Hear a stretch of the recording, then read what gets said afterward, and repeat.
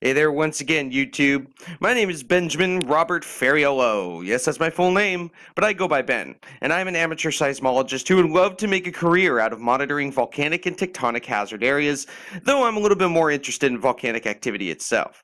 Just a heads up, I may talk a little fast in this video. You know, I do in pretty much all my videos. I'll try my best not to, but there is a lot of information I need to get out and a very little time to do it, so just bear with me and just listen closely. Now remember, I have been doing actual analysis for about 6 months now, and I've been studying volcanoes for probably about a year, so I do still have a lot to learn. However, I have already learned a lot. I'm not in school yet, but one of my goals is to join the University of Washington hopefully by the end of this year. If you don't already know, I have my own website at https://monitorsize.weebly.com, and there is a link to it in the description box below right under my email address. It contains a great deal of information, including how easy it is to do what I do, how to find seismic data, how to discover new seismic programs, how to use those programs, and much more. I even have 2 seismic events menus, which contains hundreds of seismic plots, images, and examples for many different seismic events, including the 2008-2009 dike intrusion of Yellowstone Lake, the 2018 Kilauea eruption, several recent events at Yellowstone, and much more. So go check that out if you wish. My website is still being added to, and I'm currently working on another section for the seismic events menu, so it'll grow and grow and grow forever pretty much. So there has been some interesting activity as of late. I am going to try my best to keep this video short since I do have some other work I need to get done. Now, on New Year's Eve of 2018, December 31st, there was a very energetic swarm just west of the northern tip of Yellowstone Lake. Now, I have this swarm in the seismic events drop-down menu under Yellowstone supervolcano, and I also did a video on it, so check the recent videos in my channel. About a week later, a very powerful but short swarm struck just to the northeast, of Yellowstone Lake. It was very odd, and I also completed a seismic events post for this event too, even making a separate video about it. The past few months, Yellowstone seems to be changing. Yesterday, there were 2 weird events that I really want to talk about. One is obviously a surface event, but it appeared on seismic stations many miles away. However, that is not the weirdest thing. You will see that in just a second. Also, I just quickly want to show the recent rapid-fire swarm that occurred at West Thumb Lake on January 10th, 2019. It was very short, but the events occurred in such rapid succession that they blended together to create an emergent, tremor-like event. Remember, emergent means that it's slowly built instead of striking immediately. I will get to that, but first I want to talk about the strange surface event at Yellowstone. It definitely seems like a surface event, but is extremely, and I mean extremely, weird and peculiar. Check this out. So here's station YMC at Maple Creek. Now here, let me pan this down real quick. This is for the 10th. And for your UTC, here's the 9th, and you can see the UTC time code right here, 00 for the 10th. Let's go down right before midnight. Mountain time. See this dot right here at the bottom? And unless you're monitoring this area closely like I do, you would have completely missed this little guy right here. Now this event right here is this event right here. Notice I have YMC up for the same day as well. Downward gliding frequencies, which I thought was very weird, but I will analyze that in just a minute. So again, I pulled up the data for station YMC and 5 other stations. This event right here is small, right? Barely noticeable, really. But it's very, very peculiar. I noticed that right off the bat. Now, again, let me put on the spectrogram just real quick. Now, I will analyze this further in just a second, but look at this. Let's look at the waveforms real quick. What the hell? Now, if this only occurred at one station, I would definitely say this is normal surface activity. However, this specific event did not just appear on YMC. You can see the little dot right there. The little tiny dot right at the end, that is the event. Did not just appear on YMC. You can see it on YNR. You can see it on YML, just barely. So this mysterious event was felt on seismic stations YHL, YMC, YMR, YNR, and YML, and occurred around 6:35 UTC, January 10th, 2019, which is also 11:35 p.m. Mountain Time, January 9th, 2019, just before midnight on Mountain Time. I also want to point out that this mysterious event seems to be coming from the surface. Not only does it not appear on any of the boreholes whatsoever, and it appears on YNR, and borehole 950 is right at YNR, but it didn't show it. But not only is it not showing on the boreholes whatsoever, it looks like station YHH up here and other stations in the area down here near YWB and YDC did not feel it at all. It took a very specific path from YHL to YMC to YMR to YNR and down to YML and then disappears off the seismograms. So if this was coming from underground, it appeared on YHL right here and even YML down here, it should have appeared on all surrounding stations if it traveled this far. This proves that this event was above the surface. It was not seismic in nature. However, ask yourself this: what the hell type of surface event could cause such a vibration? Please keep that in mind as we check out the following data. I don't know what this was, but it definitely was not a truck, not a car, not any mode of transportation I can come up with. It also was not wind or construction, that's for damn sure.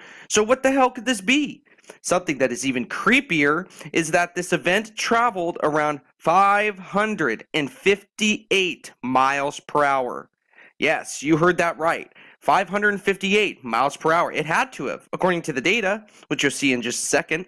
So let's check it out real quick. Was this a UFO or a supersonic jet? Personally, no explanation makes any sense to me right now, even the supersonic jet idea, seeing that a sonic boom being felt over 31 miles away would have surely been detected on the other stations up here and down here.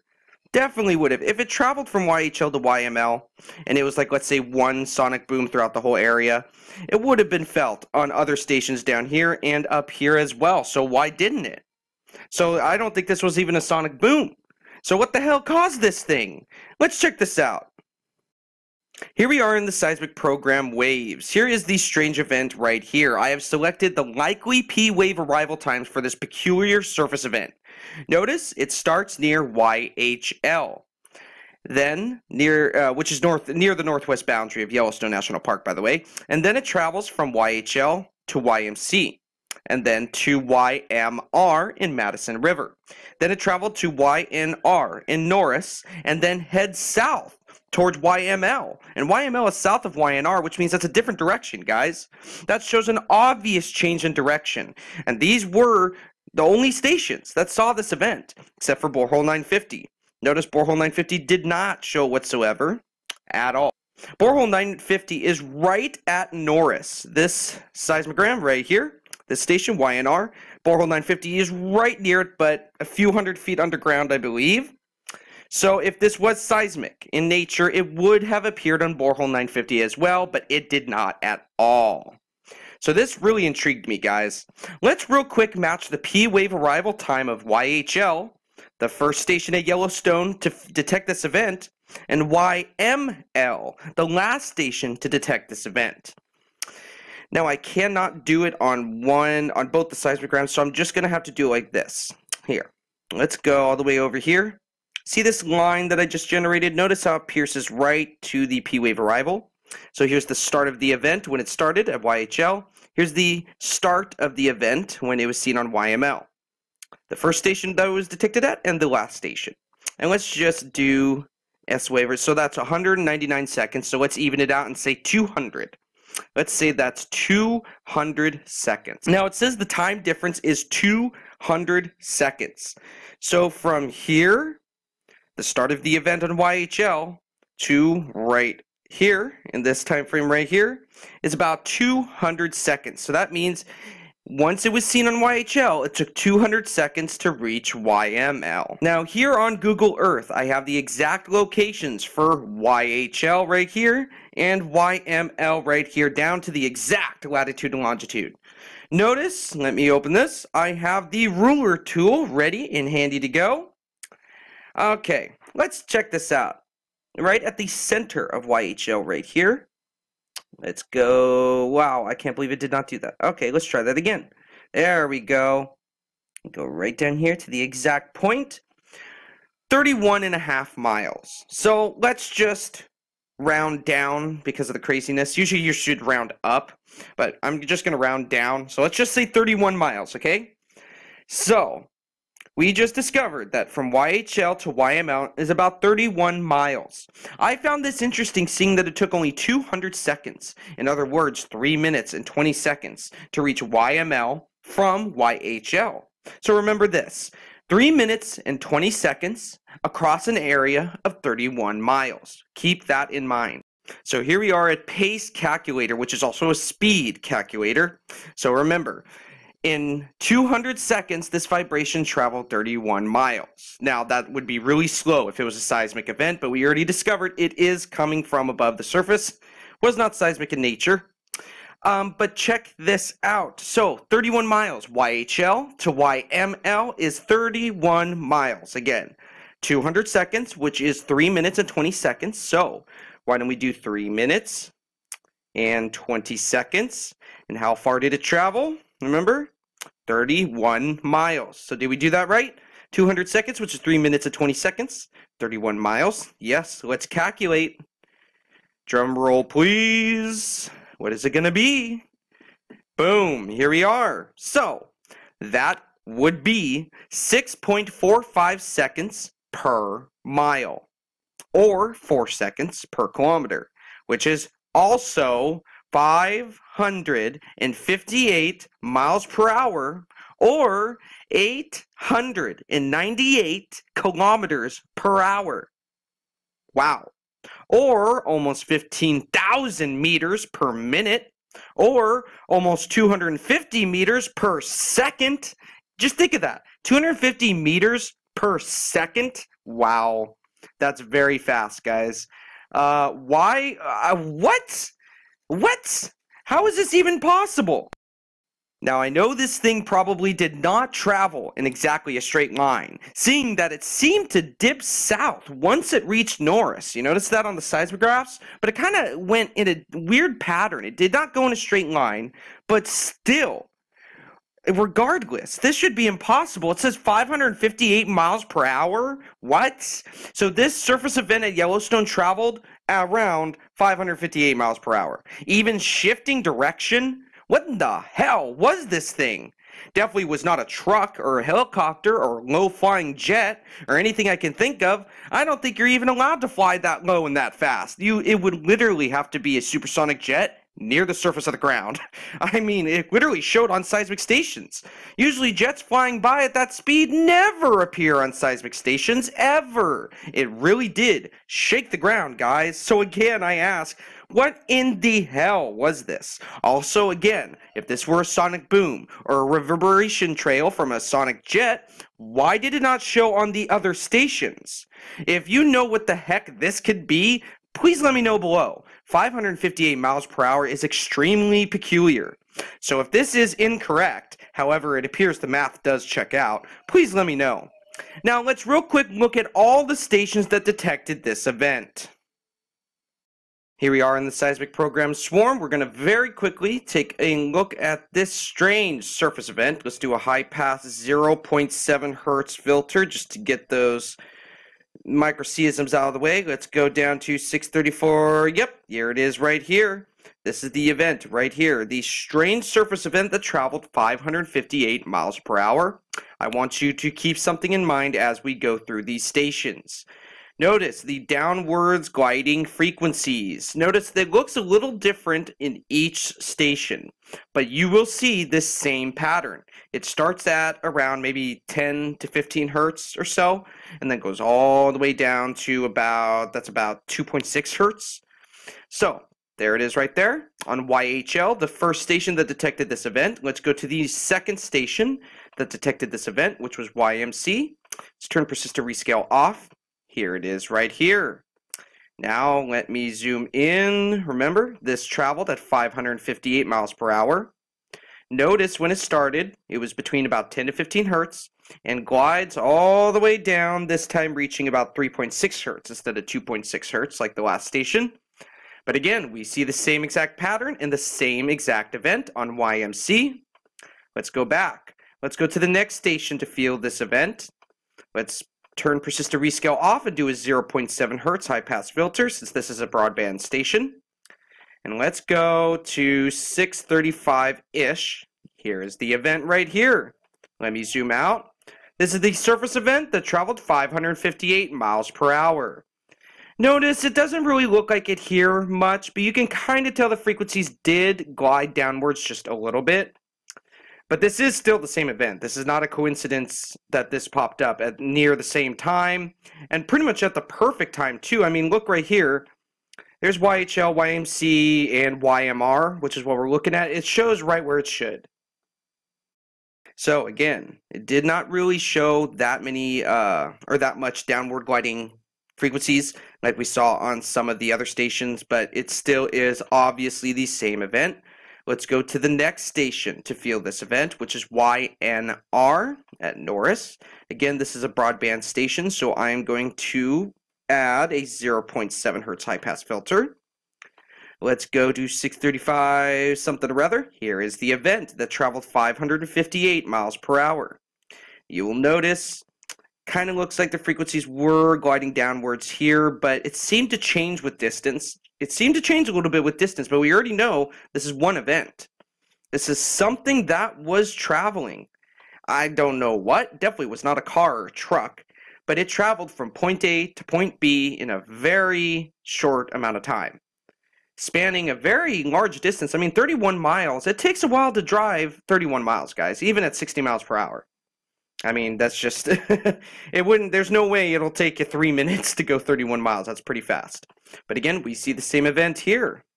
And let's go to borehole 950, which is where YNR is. And let's go to the same exact time. It should show at the same exact time because it's right near YNR. But as we see, it does not. And it did not show on the borehole. Borehole 950 did not show, meaning that's one of the reasons, just one of them, why this is a surface event. Let's turn persist to rescale off. This is not a broadband station, so we do not have to add a filter. Downwards gliding frequencies. Notice that once again. Showing that this event was real. It really did happen because it showed up on multiple seismic stations. Again, going from point A to point B, about 31 miles in 200 seconds, which is 3 minutes and 20 seconds. Notice the frequencies start in between 10 to 15 hertz. Gliding downwards, right here is about 9.1 hertz. Right here is about 7.068 hertz. Right here is about 5.3 hertz, and then it levels off at about 4.2 hertz. But yeah, downwards gliding. Look at that. Just like on YMC. Look at that. Does that not look similar or what? Look at that. Here, I'll try to put them a little closer. Look at that. Yeah, that's definitely the same event that we saw. And plus, the seismic program waves pretty much proves it's the same exact event. Whatever this was, went from YHL. And all these stations are in order, too, from northwest to southeast. Very interesting, guys. Very, very interesting. Let's go back. Again, here's YML, the last station in the park to feel this surface event. Whatever it may be, I have no idea. Here's the in-depth waveforms real quick. And I think it starts right about here. Ends right about there. Yeah, very weird event, guys. Very, very odd. So wasn't that weird? How is this even possible? Also notice how each station detected this event with high frequencies and then the frequencies dropped with time. And once again, I must say, what the hell? Something really must have been moving at a very fast speed and a low altitude just before midnight on January 9th, 2019, going into the 10th. So I think I may have caught this on the Old Faithful webcam. Before I start, this recording was not done by me. This is the Old Faithful webcam archive. You may say, Ben, there's an Old Faithful webcam archive? What? Yes, guys, there is. I will leave a link to this channel in the description box below. It's actually pretty cool. The Geyser Observation and Study Association keeps a complete archive of the live stream from the Old Faithful webcam in the Upper Geyser Basin. So let's see if we see anything. Before I play the video, you are looking towards the northwest, which is the direction that this strange event started at. And remember, you can obviously not see the patch of land that contains YHL, but YHL is in that area right up there, towards that direction right there. So if we see anything that could be connected to it, it would come from this direction and head southeast, which would show the object slightly coming towards us. Like, it would look like this. It would come from here probably and go like that direction, with slightly getting closer to us. So, and remember, the event occurred at 6:35 UTC on January 10th, which is 11:35 Mountain Time on the 9th. You can see the date and the time on the bottom, which is in Mountain Time Zone. So if we see anything, we should see it around the 23:35 mark. Here it says 23:29, about 5 minutes or so before this happened. I'm going to play it just a few times, and let me know if you see anything in the sky coming from this direction, heading this way slightly towards us. So keep your eye right in this direction right here. I don't know if this is what caused the ground to shake, but the direction that this object travels and the time correlation suggests to me it is likely this object caused the ground to shake. But then again, it couldn't. But then again, why? It seems pretty high up there, guys, and the camera doesn't even shake, it seems. Well, it's nighttime. It'd be kind of hard to see the camera shake at night sometimes, unless it shook really hard. But still, I don't know if this is connected, but I still thought it was very interesting. Let's play the video real quick. Here it comes. Keep your eye right up there, remember. And there it is, right there. You see that? I'm going to play it one more time. Let me go back. Whoa, way too far back. There we go. Remember, keep your eye right up there. There it is. What is that thing, guys?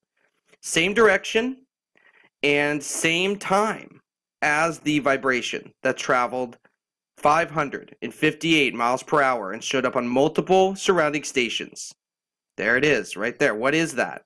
What the heck? It looks like a normal plane, right? It's traveling the same direction. Doesn't look like it's traveling 558 miles per hour, though, because a few minutes goes by with it in the sky. So I'm still very confused as to what this could be. I've zoomed in just a little bit. Let me go forward. There we go, and here it comes right now. There it is, and it looks like it left a streak behind it. Notice that? Look, right when it starts, it looks like there's a little streak behind it, right? Like a normal contrail or chemtrail or something, you know. Looks like, yeah, I don't know what this was. Could this have caused the vibration, guys? Could this have caused it? I don't know. So what was this thing, guys? Was this really the object that created a surface vibration that traveled around 558 miles per hour? I don't know. And this event will continue to creep me out. So please go to the channel I linked in the description box below to show your support of the Geyser Observation and Study Association. Their webcam archive has not missed 1 second, at least to the best of my knowledge, so they really have a lot of footage of the Old Faithful Geyser and the Upper Geyser Basin area. Now let's move on from this craziness and quickly look at the seismic data for the recent rapid-fire swarm at West Thumb Lake. If you know me, then you know these are some of the most interesting swarms to me. They have been increasing exponentially, and rapid-fire events at West Thumb Lake and Yellowstone occurred more in 2018 than any other year on record. Now here I have stationed YLT's data for the time period of the rapid-fire swarm. Remember, YLT resides around the northern tip of West Thumb Lake. Remember, West Thumb Lake is on the western portion of Yellowstone Lake and is actually connected to Yellowstone Lake. This event was minor compared to the other rapid-fire swarms that we have seen in past few months, but it did happen and I just can't not report it, right? So here I am. The events within this swarm occurred at such a rapid pace that this event appeared to be more of an emergent tremor-like event, which can occur if multiple events occur in such rapid succession that you can barely tell them apart. And this is typical rapid-fire activity for West Thumb Lake. However, as I said earlier, these events have been increasing exponentially, with 2018 seeing probably almost 4 times more rapid-fire swarms than any other year on record, with some of the swarms containing hundreds of events within just a few hours. Will 2019 be the same? I bet it will. It is my personal theory some of these rapid-fire events are being aggravated by magma pushing additional hydrothermal fluids up to the surface, thereby therefore creating the possibility that sometime in the future, a new geyser or hydrothermal feature could appear near West Thumb. That is just my theory right now. So let's check out the data. According to the P-wave arrivals on surrounding stations, it appears this swarm occurred directly under the central portion of West Thumb Lake, or right around that area. There were around 14 events within only a maximum of about 4 minutes, with the largest part of the swarm being equivalent to about a magnitude 0.8 earthquake or so. So again, it wasn't anywhere close to the rapid-fire swarms that we have seen lately, but is still worth mentioning. It also started at 2015 UTC, January 10th, 2019, which is also 1:15 p.m. Mountain Time, same date. Now I'm going to pan this down just real quick. Remember, I'm showing it in YLT. Just prior, there was a low-frequency tremor. Yes, there was. This was not surface noise, because we go to borehole 944 at the same exact time. 20:01:30, 20:01:30. Let's go back. 20:01:30. Notice that? Look at that. Here's YLT. Here's borehole 944. Let's go back to YLT. This is the same time period. Here's YLT for the spectrogram. Borehole 944 for the spectrogram. Let's go back. Yes, this is a low-frequency tremor. I do not think water can cause this low of a frequency. I may be wrong, but I do not believe water caused this. So, unless that's a distant earthquake, but to me, let's check the dominant frequencies real quick. I don't, what am I doing? I can't believe I haven't even checked this yet. Let's go back, log power off. Let's see, these are from the background noise, so ignore those two spikes. They have to do with the background activity that is currently taking place. Look, I'll show you real quick. See these lines right here below 10 and above 5, these two lines? For some reason, they're doing something at the lake, guys. I don't know what the hell they're doing. They could be drilling, I don't know, but it's definitely caused by humans. It's definitely not natural because it's too specific. Let's log power off. Notice it stays below 3.4 hertz. So this is definitely a low frequency tremor. Starts at about 1.7 hertz. Definitely low frequency tremor, guys. Oh yeah, right before the swarm. Now, let's jump to the swarm. I'm going to go through it just with the spectrogram real quick. Notice it looks like very tiny events slowly build and build and build and build and build, merging together and happening in such a small time frame within probably, I'm going to say maybe, let's see, 1, 2, 3, 4, 5, 6, 7, 8, 9, maybe no more than 10. No more than 9 or 10 events happening in about 40 seconds. That's why it looks like an emergent tremor-like event, because there are so many events occurring at one time. See, like this, that's one weird-looking earthquake, but still. And look at that, multiple events, and it slowly dies down. Let's zoom out real quick and look at the whole swarm. Here's the very quick swarm. Very short burst, very small burst too. Let's look at the dominant frequencies of the entire swarm. Log power off. Dominant frequencies between, let's see here, between 4 hertz and 3.5 hertz. So it is not a low frequency swarm, but it was preceded by a low frequency tremor. Very weak though. Remember, this is probably, I think the strongest event maybe is like a magnitude 0.8, very small. We see another possible low frequency event right here. Let's go back. Let's look at the waveforms real quick. Let's zoom all the way in. And notice how it slowly builds. Notice that? See that? Look at that. 1, 2, 3. Looks like 3 separate events. Each one larger than the last. And it builds and builds and then slowly goes away. And then builds again. And then builds, and then slowly goes away. And then there's a few more earthquakes at the end. With mid-range frequencies, multiple events, around 14 events maximum, happening within about 4 minutes, excuse me. So, very interesting. It was very minor, but it did occur. Another one. And I am guessing another one will probably happen in the next week and a half, I'm guessing. Because now they don't carry a specific schedule, but they do seem to carry some sort of rhythm. Some months we don't see rapid fire swarms of West Thumb Lake, other months we do. So it's kind of all just up in the air, and I don't know what they're doing here. Again, notice that specific frequency range in the background. And look at this. I don't know what the hell they're doing, guys. I really don't understand. Look at this. See, okay, let's go to the spectra. The dominant frequencies.